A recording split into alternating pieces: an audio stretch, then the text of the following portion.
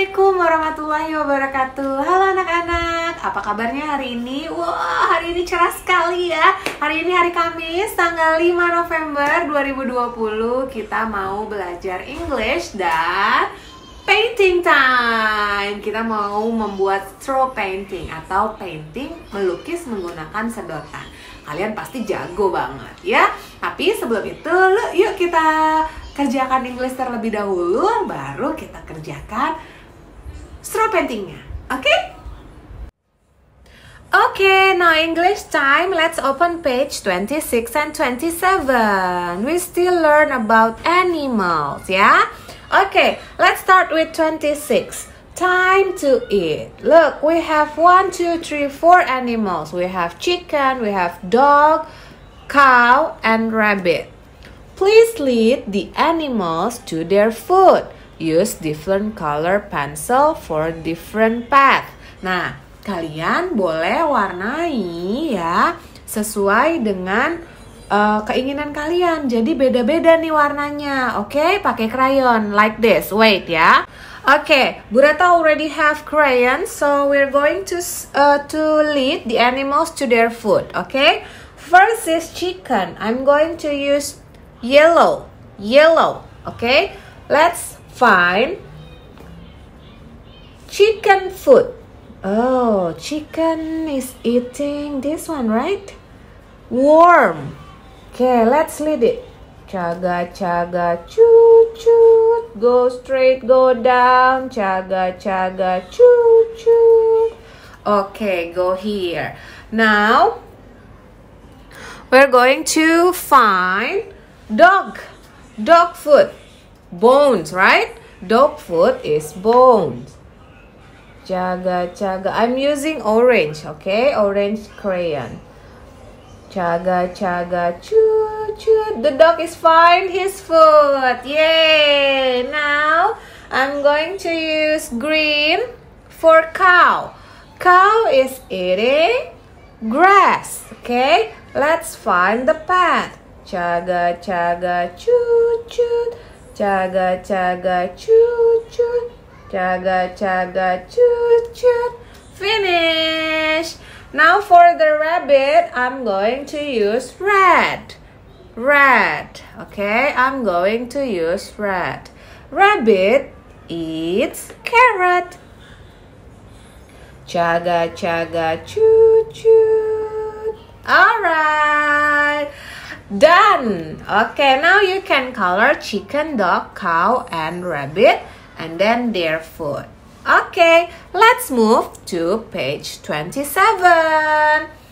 In this 27, we also have so many animals. 1, 2, 3, 4, 5, 6, 7, 8, 9, 10. Okay, we have sheep, cow, rabbit, goat, chicken, fish, horse, rooster atau ayam jago ya, ayam jantan. This is goose atau angsa. This one is duck, okay, duck, sheep, cow, rabbit, goat, chicken, fish, horse, rooster, goose, and duck. What animals are shown in the picture? Color. Okay, we're going to find the animals in here, okay? And then we're going to color in here, yeah? But Burata wants to circle, okay, I will color it then. Okay. Let's see, this is a fish, right? Can you see a fish here? Yes, let's color fish. You have to find fish in the picture. Okay. Okay, I already color fish. Now, can you, what animals else can you find it? This one. I think this is a goose, right? This is a goose. This one, like this, same. Okay, now I'm going to color it with salmon. Like this. Okay. Okay, next. What do you see in here? Do you know what is this? Yeah, this is a cow or a buffalo. A buffalo, yeah? I think it's a buffalo or a cow. Okay, let's color with brown. Okay, color it with brown. Okay, finish. Now what else you can see? Look at here. This one, the big one. This one, look. Is this same with this, right? Goat. It's a goat. Look. Can you see this, right? Can you see this? This is a goat. Now like this one, same.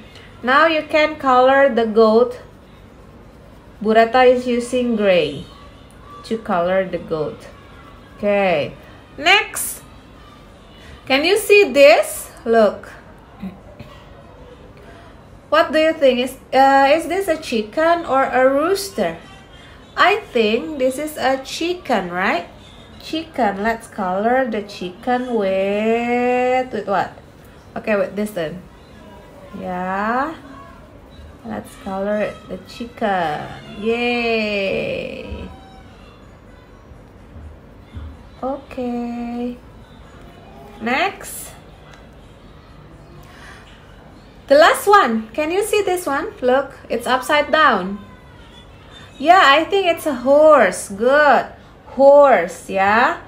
Let's color the horse with this one only. Okay, let's color the horse with this color. Okay, it's done. So we have buffalo, goat, chicken, fish, horse, and goose. Okay? Okay, after this, we're going to do straw painting. Let's move to art and craft. Thank you, everyone.